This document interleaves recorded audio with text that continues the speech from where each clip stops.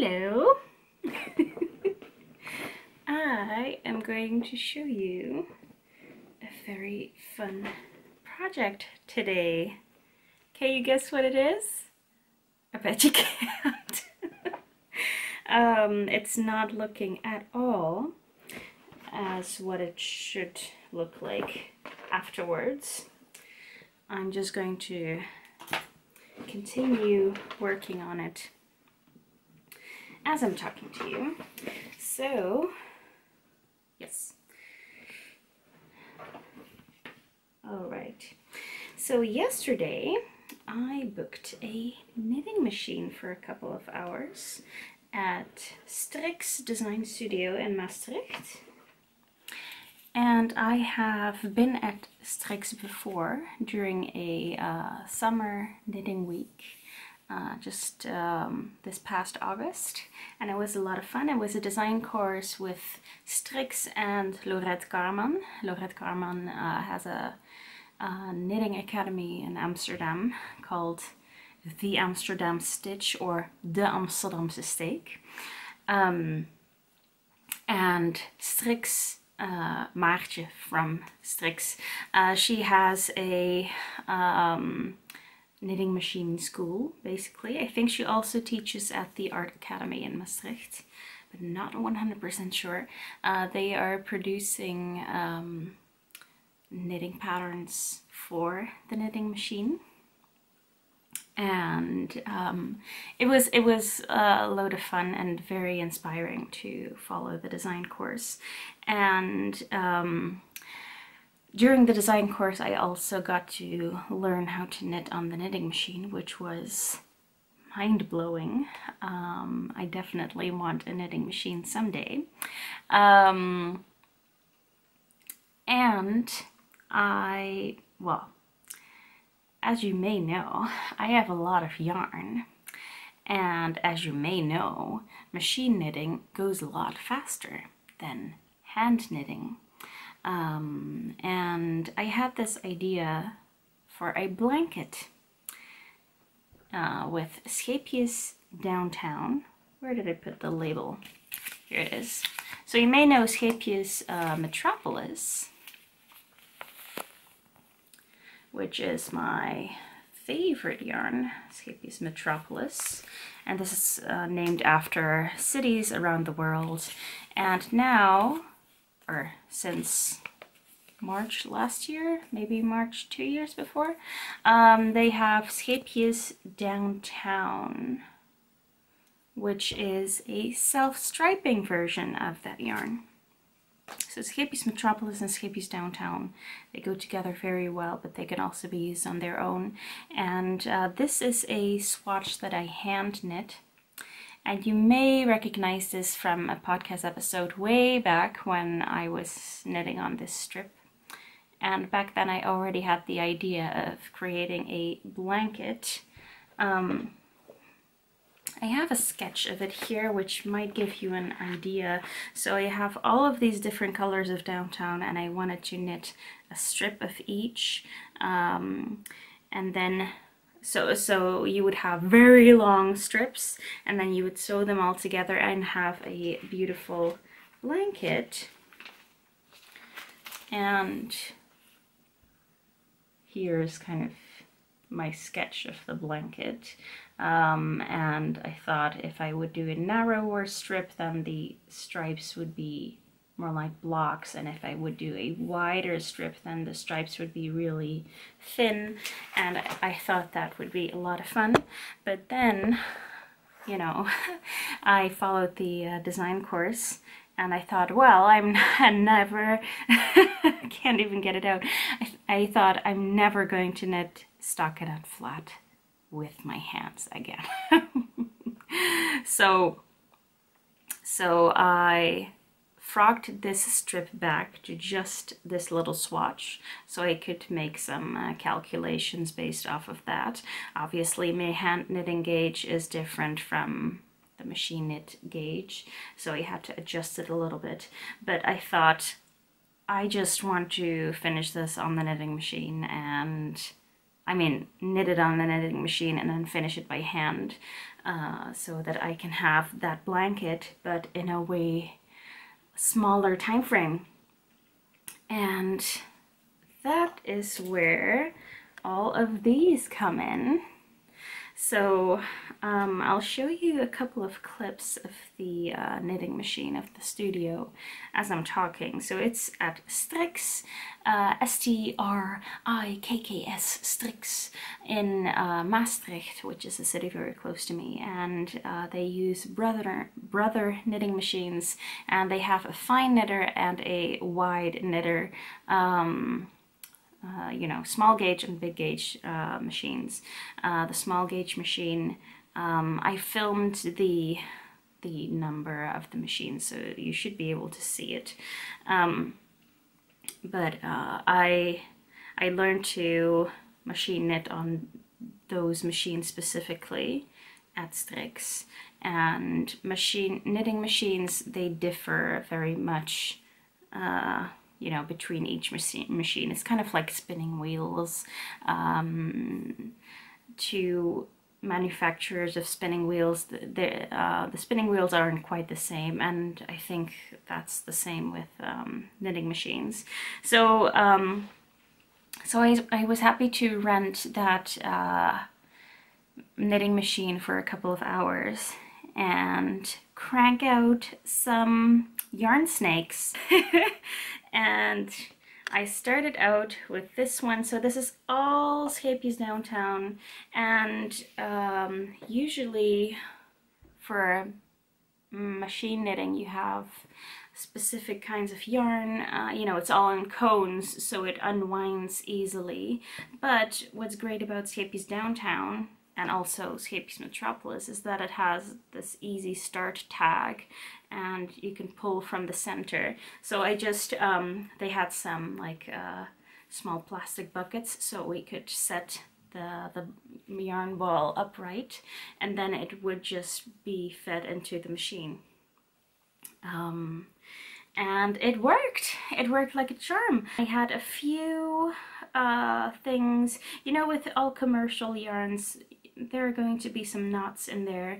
Most of them did hold up. There was one where the yarn snapped and a stitch dropped on the machine, which is a little bit more difficult to fix than when you have a drop stitch in your hand knitting, because I'll show some more footage of the knitting machine here. When you're at the knitting machine, you're looking at the you know, wrong side. You're looking at the purl side of the stockinette. And you may know that picking up a stitch on the purl side is different from picking up a stitch on the knit side. So that's why it was a little bit difficult.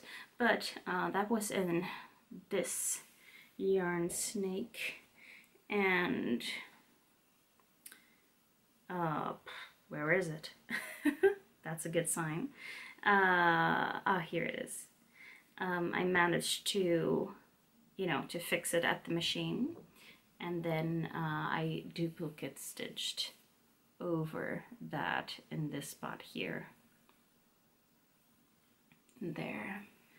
And it's almost invisible now, so I'm quite happy with that. Then I started with the first snake, the first strip, where I used the stitch count from my swatch, which is 35 stitches. And I had calculated that I could do around 600 rows with that, and 600 is what I wanted. I wanted that length. But when I came to 600 rows, which is very easy to see on the knitting machine because it has kind of like an inbuilt row counter. Every time you go past the row counter, it adds one.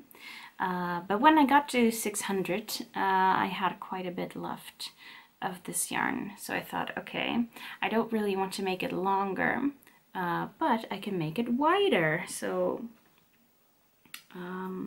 did I do that for this one? I think so.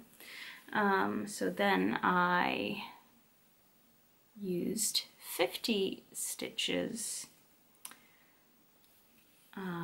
widthwise. So this is 35, and then I went to 50. So it's quite a bit wider.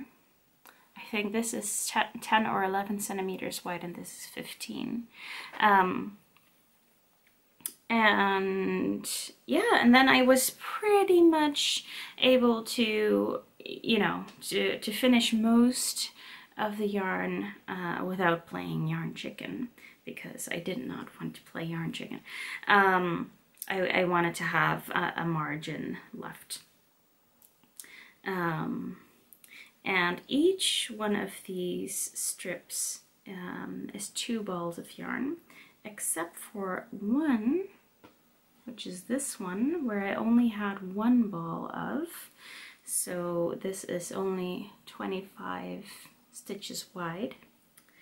And it was a little bit of yarn chicken with this one, but yeah, this was 1 ball, and I think I had broken into that ball already.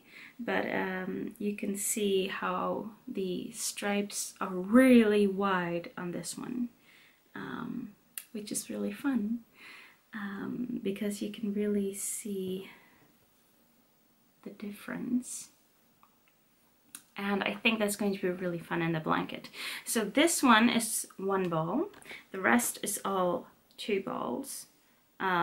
So I made 9 strips in total, and 1 was 1 ball, the rest 8 were all 2 balls, so that means 16 plus the 1. So I knit 17 balls of yarn yesterday in 3 hours. and that's almost 6,000 rows, because it's 600 rows per snake. So yeah, it's a lot. 6,000 rows in 3 hours. And I don't know if you've ever used a knitting machine before, but I have so much muscle ache right now, because you're doing this over and over and over and over again, and you're using your shoulder and your upper arm muscles, which I don't use very often.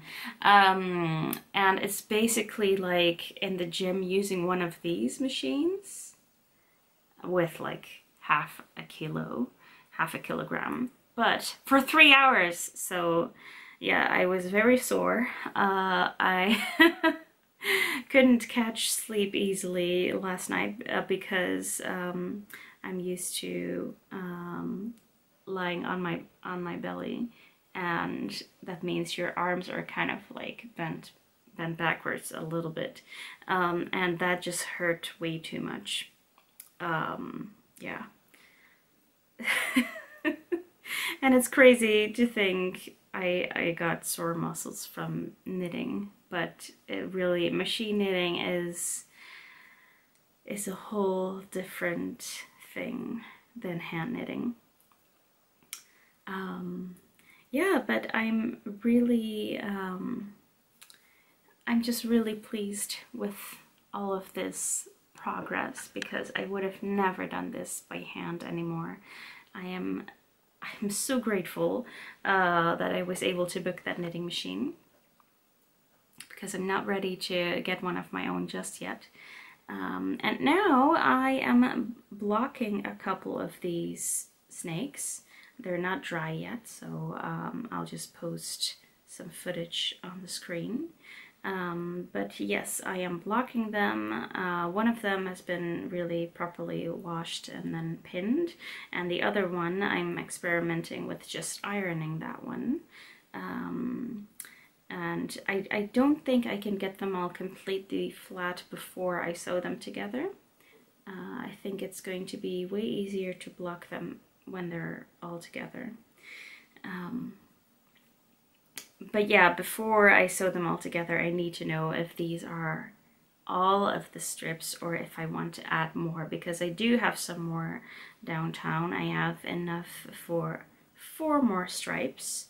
4 more strips, but I just have to calculate how big the blanket will be with just these. I don't know if I already explained why I'm doing this, because I know how to cast off on the machine, but it was too time consuming, and because my time with the machine was precious, I just added some, where do I have another practice skein? I think this might be one of the last ones, but I just finished with a couple extra rows of knitting, and then I'm picking back up, I'm picking the stitches back up and casting it on myself, casting it off myself, because that's going to be quicker and easier than doing that on the machine. And if I had cast off all of these on the machine, that I think I would only have finished maybe 5 or 6, because it takes a lot of time. So I'm happy that I did this. And I still have a little bit of yarn left over from each ball, because yeah, because I wanted to leave a margin, so I am able to finish it with the exact same yarn, so that's really nice. Yeah, so I will keep you updated on this project. I hope it will look the way I want it to look, but we will only know when I give it a try. So I'll keep you updated. I hope you enjoyed this video, and I'll see you next time. Bye bye.